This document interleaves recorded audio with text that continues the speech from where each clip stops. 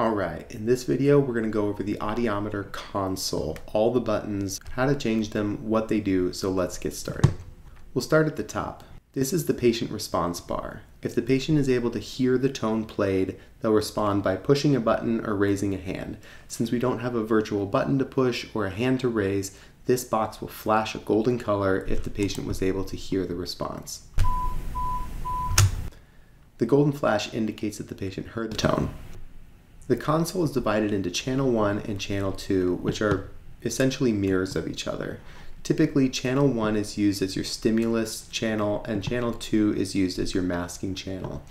So channel 1 will default to your appropriate transducer and stimulus type, and channel 2 defaults to a narrowband noise for pure tone masking. On the left for channel 1 and on the right for channel 2, you'll see the volume settings. The slider changes the actual volume of the tone you hear. If you turn on masking and it's a little annoying for you, you can just adjust the level on the slider so that it's comfortable as you're practicing. The number in this box indicates what the decibel level is in dBHL. This is also plotted on the audiogram at the top by the cursor, where you can see that we're presenting a stimulus at 30 dBHL.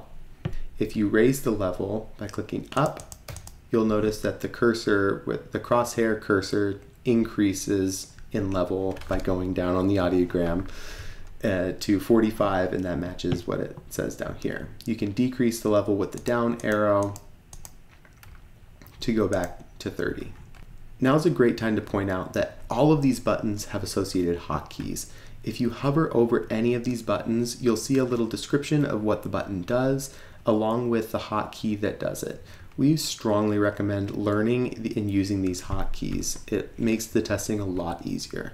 So for example, we can see here that the down arrow will decrease the level and the up arrow will increase the level.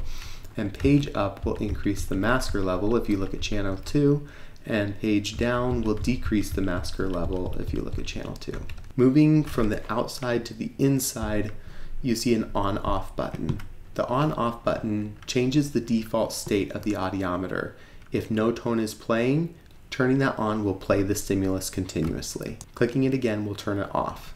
This is really useful for masking, where you would turn on the masker to be constantly on while you perform the pure tone testing.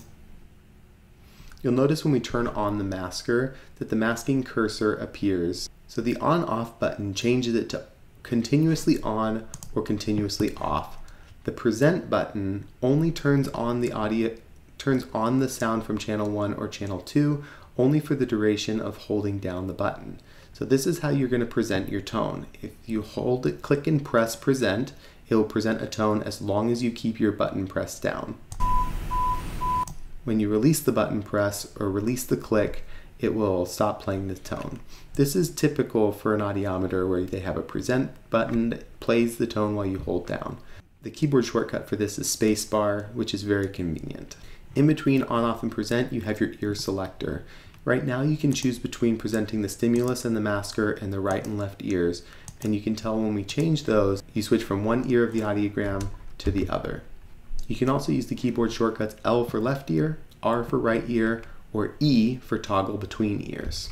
The next column of radio options shows the different stimulus settings. The top option is a constant pure tone.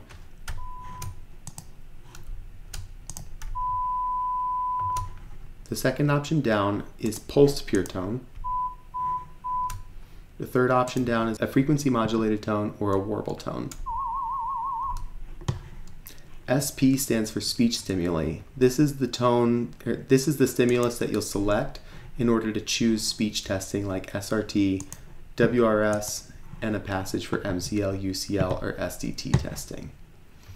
NBN stands for narrowband noise masker, which is the stimulus that you would use to mask for pure tone testing.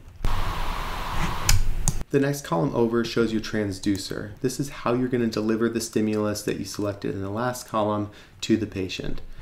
TDH is a sample supraaural headphone, ER3A is a sample insert earphone, HDA is a sample circumaural earphone, and the B71 is a sample bone oscillator. The settings associated with each transducer can be changed in the Settings tab, and we won't go over that in this video, but we will have other videos that discuss those. You can change the ear, stimulus, and transducer for channel 1 and channel 2 independently, making this an essentially 2-channel audiometer simulation. In the middle column, you can change the frequency using the drop-down list, and you'll see that when you change the frequency, it updates the cursor position on the audiogram. You can also use the left and right arrows to go between the different frequencies. Note when you get to 8,000, it wraps back around to 250. The Save button will save a threshold at the current cursor for the current transducer and ear. For example, we're in the right ear in channel 1 with bone conduction, and so we're going to save that threshold. If we switch to air conduction and save the threshold, we'll save a different symbol.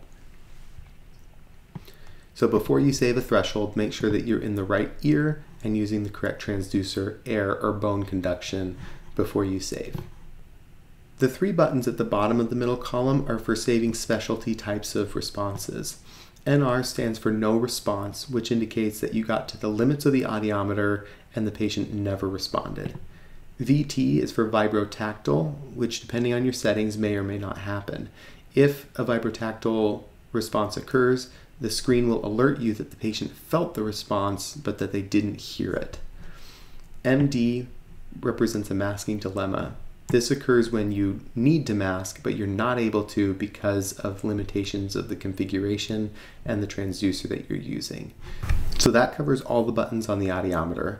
I hope that this is a helpful overview for you as you start to navigate Theta. Thanks, and we'll see you next time.